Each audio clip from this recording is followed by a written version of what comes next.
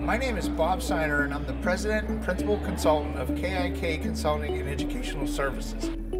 The focuses of my business are helping companies to get better value out of their data and information assets. The focus of this learning plan is to assist organizations to learn more about data governance, and specifically non-invasive data governance. It's a practice of implementing data governance in a less invasive and a less threatening way.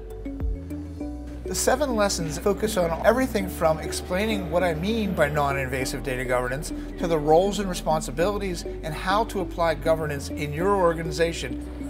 The people that will benefit from taking my online course are practitioners that have the responsibility for developing data governance programs, and also their managers and their managers' managers to help them to understand that there's an alternative approach to the command and control technique for data governance.